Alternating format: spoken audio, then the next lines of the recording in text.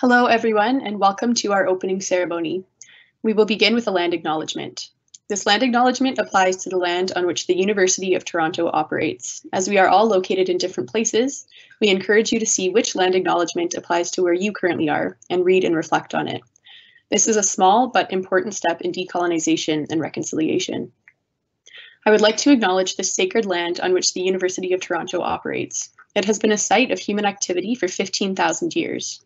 This land is the territory of the Huron-Wendat and Petun First Nations, the Seneca, and most recently, the Mississaugas of the Credit. This territory was the subject of the Dish with One Spoon Wampum Belt Covenant, an agreement between the Haudenosaunee, Anishinaabe, and allied nations to peaceably share and care for the resources around the Great Lakes. Today, the meeting place of Toronto is still the home to many Indigenous people from across Turtle Island, and we are grateful to have the opportunity to work and learn in this community on this territory.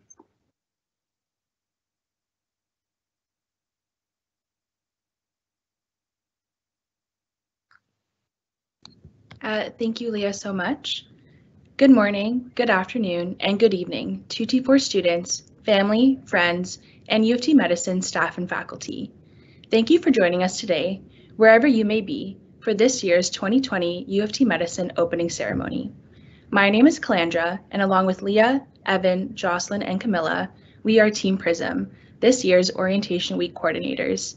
We are so glad you are able to join us today to celebrate the amazing accomplishments of our incoming medical students as they begin a new chapter of their lives, one that is sure to be filled with excitement, growth, and success. Traditionally, a stethoscope ceremony event is hosted at the start of Orientation Week, where each new student is draped with their stethoscope by a U of T Medicine faculty member in the presence of their loved ones. However, as we are not able to congregate together in person at this time, our team has decided to hold an opening ceremony in lieu of stethoscope ceremony, with the hopes that one day we can host this event in person when public health guidelines permit. We know that many students and their loved ones were disappointed to hear this news, but we appreciate your patience and understanding during this difficult time, and we promise we've done everything to make this opening ceremony a special one. Not having a stethoscope ceremony in no way takes away from your incredible achievements, nor does it negate all of the hard work you put in to be where you are today.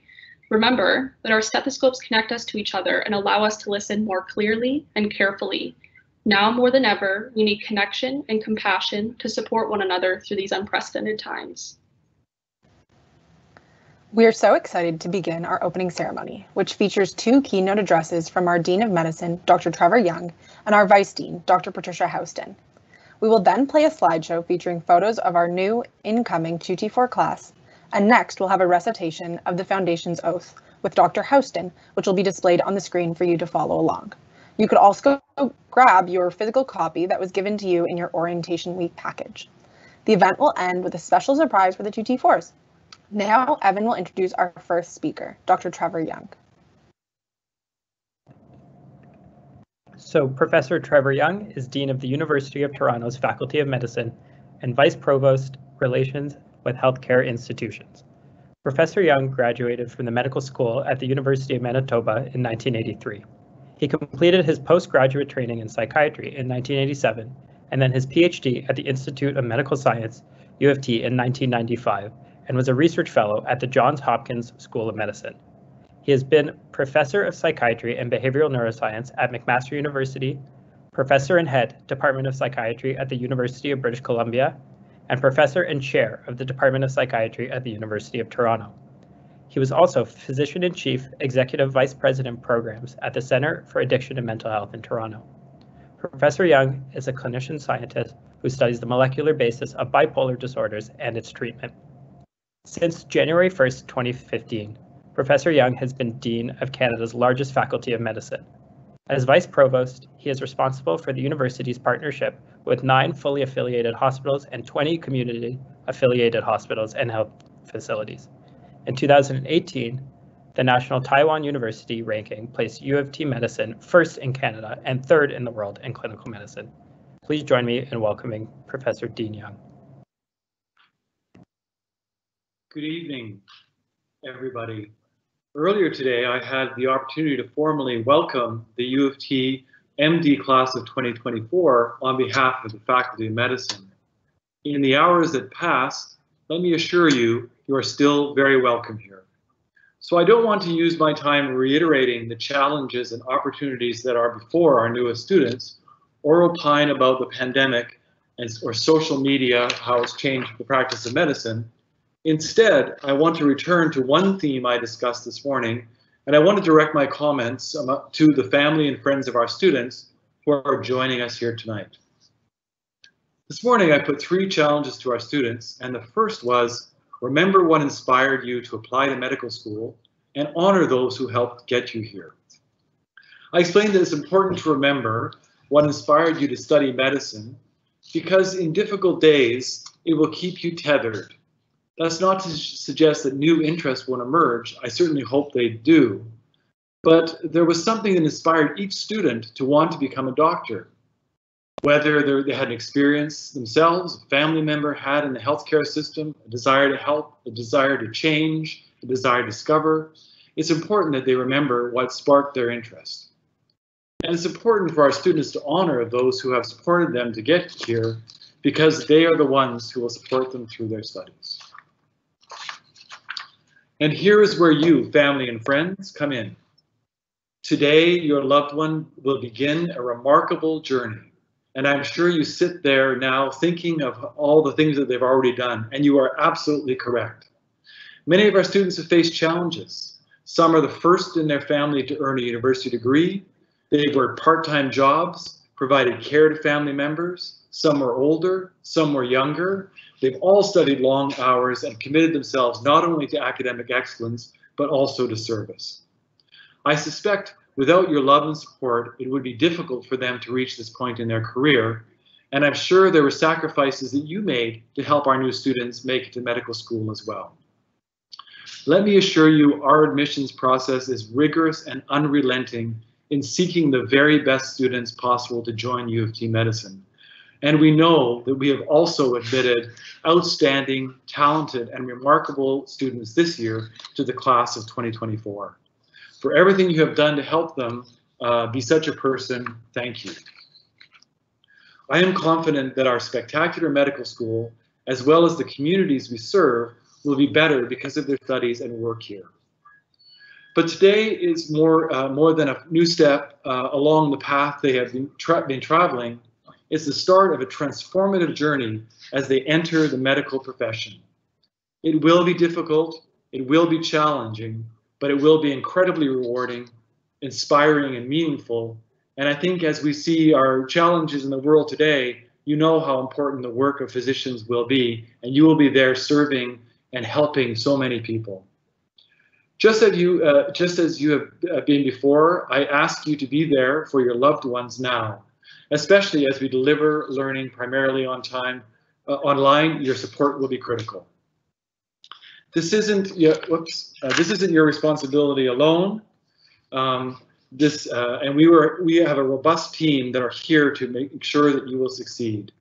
This includes our instructors, our faculty leaders, and our staff, and especially the Office of Health Professions Student Affairs, OPSA, with their team of personal and academic counselors and advisors. However, the best support we can deliver can rarely match the love and support family and friends can provide. And so for everything you've already done, thank you. And for everything you will continue to do, thank you again. Now let me return my attention again to the new students for a moment. While your family and friends are supporting you, I want to remind you of your obligations, namely honor those who have supported you to get here. That means you return phone calls and emails. That means you make it to meals, even if it's virtually or socially distanced as often as you can. That means you don't forget where you come from and those shoulders that you're standing on. You will honor your family and friends' contribution first by recognizing them and expressing thanks, and second through your success. And I know each of you will be incredibly successful in your program here. Before I conclude, I want to thank all of our faculty and staff who join us online tonight for your dedication. Over the next 4 years and the years after that, our students will appreciate your commitment to their success. I also want to thank members of Team Prism who are organizing this year's orientation a week. They've done an incredible job under challenging circumstances, and I know it will be very meaningful to all of you. And finally, let me say again, welcome and congratulations to the MD class of 2024 and to your family and friends. You all belong here. You are welcome. Thank you. Thank you so much for your speech, Dean Young. Now I will introduce Dr. Patricia Houston. Dr. Patricia Houston began her term at the University of Toronto as Vice Dean of the MD program in 2016, responsible for leadership of the MD and MD PhD programs. Most recently, Dr. Houston was appointed Vice Dean Medical Education. In her expanded role as Vice Dean Medical Education, Dr. Houston retains responsibility for the MD program with additional oversight of postgraduate medical education and continuing professional development programs. A graduate of the Faculty of Medicine at the University of Toronto, where she also completed a Master's in Education at OISE, Dr. Houston has distinguished herself as a collaborative leader in health professional education. She has served in a number of leadership roles, both at the university and at St. Michael's Hospital, where she served as Vice President Education. She was Vice Chair of Education in the Faculty of Medicine Department of Anesthesia from 2004 to 2011, and served as Acting Vice Dean, Undergraduate Medical Education in 2012 to 2013. At St. Michael's, she has served as Medical Director, Perioperative Service Program, and Anesthetist-in-Chief, among other roles. Throughout her career, she has been recognized with numerous teaching and leadership awards. She is committed to ensuring excellence and alignment across the educational programs she oversees and a learning environment where all belong.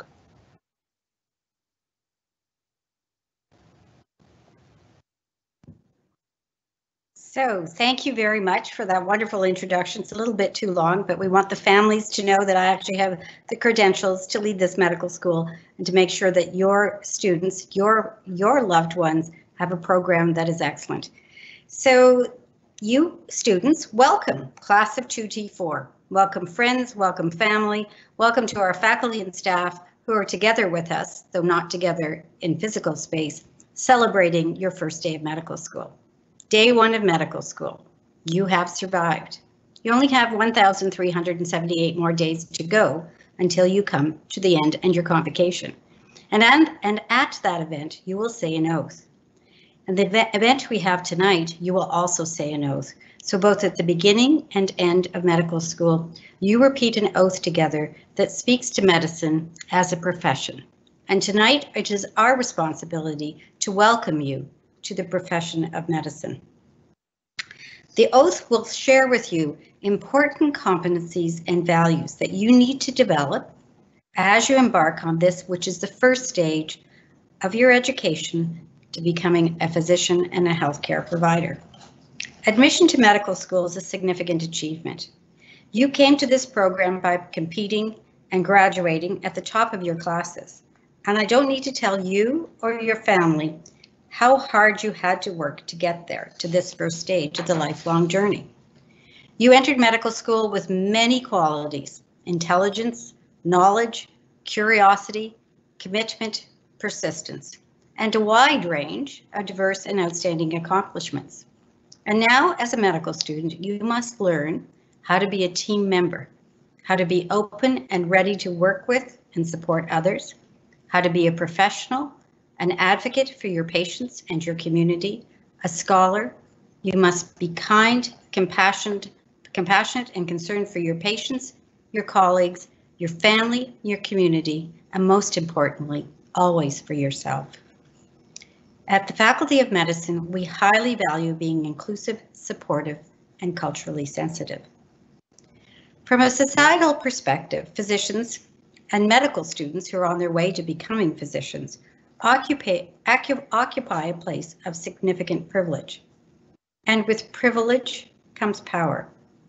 Consideration of how you exercise that privilege and power, including the attitudes and behaviors that it can give rise to in the learning environment, lies at the heart of thinking about, talking about, and acting as a member of the medical profession. There is, of course, a power differential between medical students and the faculty and staff that are responsible for their education. Earlier today, I mentioned to you the importance of speaking up if you experience or witness mistreatment in the learning environment. I also told you that we've taken many steps to ensure that you have the support that you need if you are impacted by unprofessional behavior. And later this week, Dr. Rena Patani, our recently appointed Director of Learner Experience, will speak to you about those processes and supports available to any student who has experienced or witnessed behavior they perceive or suspect as being mistreatment. But it's all not about a bad learning environment. U of T is an awesome, amazing, excellent educational institution. And we are partnered with awesome, amazing, excellent clinical institutions. And for the most part, what you will be going into is a very positive, enriching, impactful educational experience. The Faculty of Medicine has appointed a Director of Professional Values. And we do this because we understand that professionalism is the flip side of mistreatment. So we want to make sure that not only do we have processes in place to support you should you witness mistreatment, but we also, all of us, every day, support and promote professional values as something that is inseparable from being a physician. Becoming a doctor is not an easy journey. It wasn't an easy journey back when I went through medical school eons ago, and it won't be an easy journey for you either. Although we are there to support you, you're going to have to develop your own network, your own community, and your own sense of resilience. Having resilience means that you have a set of skills that makes it possible for you to get through the difficult times and to thrive during and after them. And I'm not going to suggest that there won't be difficult times, because there will be, but having friends and family and a community of support to you is what's going to make you get through that and be stronger for it. Resilience can be learned. It helps you to deal with big and little stresses, and we all have those in our lives. So as Dean Young spoke about, you must always make a priority of taking care of yourself and remembering your friends and family. It's because of them that you're here today. You have to find the time to relax, to have fun, to rest, and to reflect. You will strive for excellence, but you have to understand that no one is perfect. Always remember the importance of asking for help when you need it. Help with your learning, help with taking care of your patients, help for yourself. Hippocrates said, cure sometimes, treat often, comfort always. Your patients will give back to you as much or more than you give to them. They will tell you their problems, let you into their lives, share their fears and their hopes, and give you the privilege of learning from them. You can never say thank you enough. At times in this journey, kindness may appear to be rare in the world, but it always lives in every one of us, and it is free and it is easy to offer. So please remember to treat your patients, your peers, and your colleagues with kindness, and always extend it to yourself. You do belong. Thank you.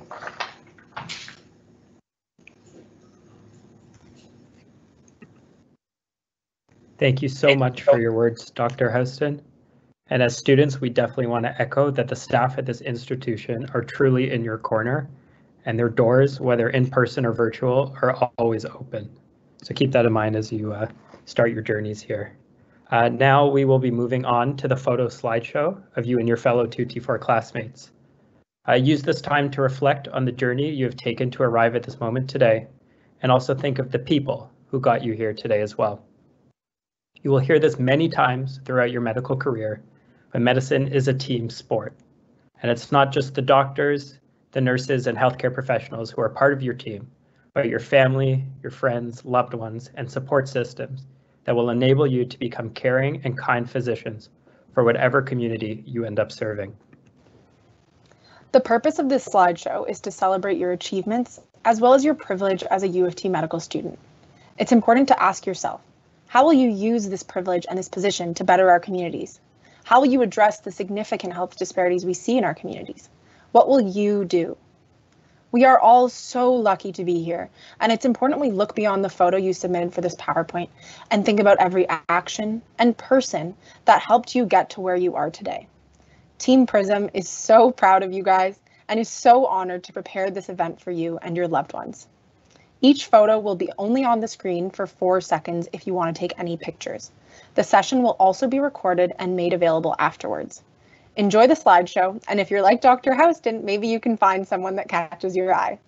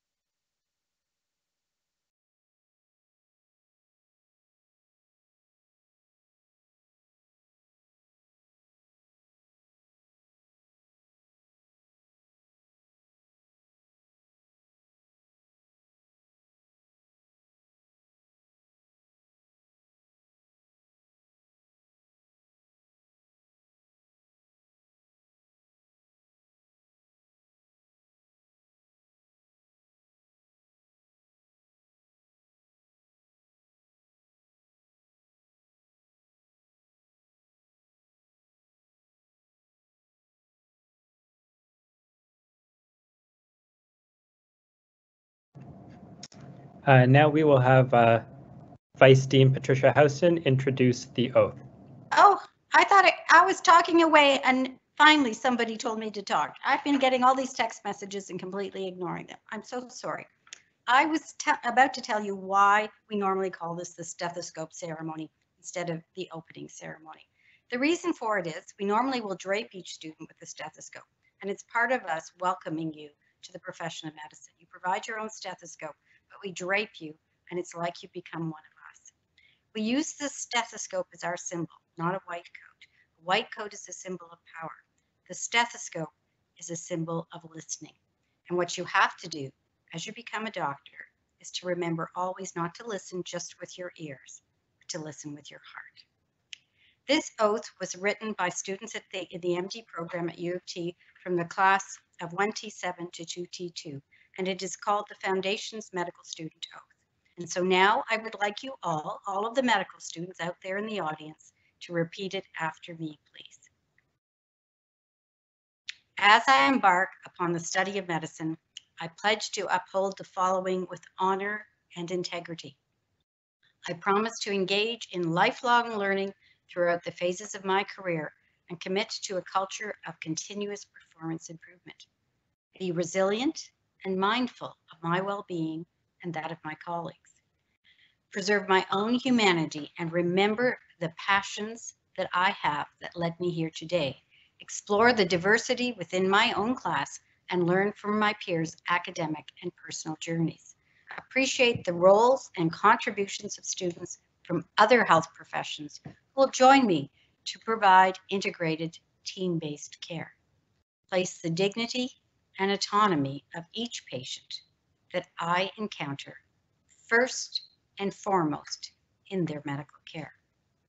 Honor the privacy and confidentiality of my patients in all forms of communication. Remember that I too may one day be a patient and treat all patients with kindness, respecting individuals' values and cultures. Lend my knowledge and abilities to improve the health of communities. Recognize my strengths, weaknesses, and when I have reached my personal and professional limits. With this oath, I vow to practice the art and science of medicine with passion and compassion, having regard to the interest of my colleagues, my community, myself, and above all, my patients. So I hope you keep a copy of that and look at it every once in a while. I think probably the PRISM team would say that it certainly does help to provide you with a framework of what you're going to do. So here is the surprise. For you, we have Dr. Anthony Fauci, who's here to say a few words to you this evening as you start this momentous journey.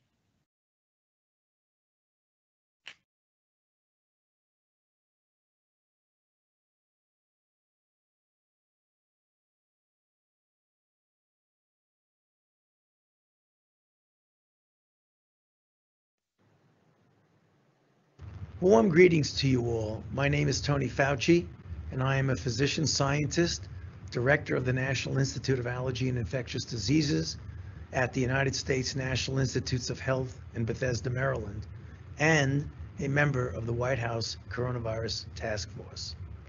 I am delighted to have this opportunity to congratulate and offer brief remarks to the University of Toronto Medical School class of 2024.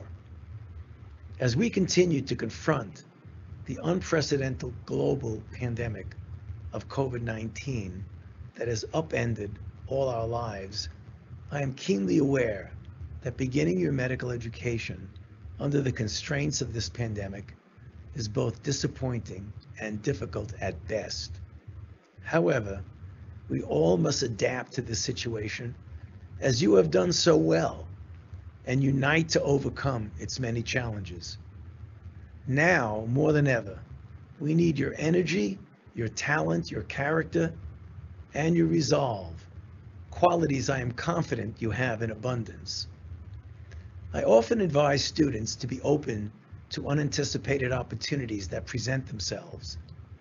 The emergence of the COVID-19 pandemic is a rare opportunity from which we are learning an extraordinary amount about the intersection of medical science, public health, and human behavior. No matter how engaged with this public health crisis you become, unquestionably, this pandemic will leave a formative imprint on your lives and careers. The global pandemic of COVID-19 remains a grave situation. I am hopeful that we will soon turn the corner and gain the upper hand, but now is not the time for complacency. We must intensify our efforts, stay vigilant, and realize we currently are in a period of uncertainty.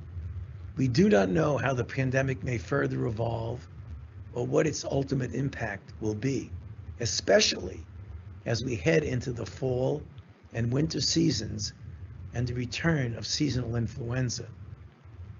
Ultimately, however, we will come out from under the shadow of this pandemic, and you will be in the vanguard, learning, caring, innovating, and showing us how. In that regard, we all can take heart that progress is being made on the scientific front. Large-scale efficacy trials of several promising COVID-19 vaccine candidates developed in record time are starting to be launched. And although one can never guarantee success with vaccine development, I am cautiously optimistic that we will have a vaccine by early 2021.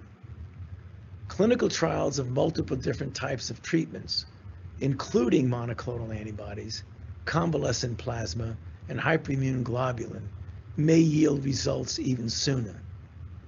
Now is the time for all of us to dig deep, double down, and adhere to the simple practices that we know work to protect ourselves and others until we have medical tools proven to safely and effectively prevent and treat this disease. Wash your hands, avoid crowds, wear a face covering, and physically distance. And so, please stay well and look out for one another. We are all in this together, and the only way we will end it is by ending it together. We will eventually put this COVID-19 pandemic behind us and face important new challenges. As you begin down the path to a medical career, I wish you all the very best. Thank you.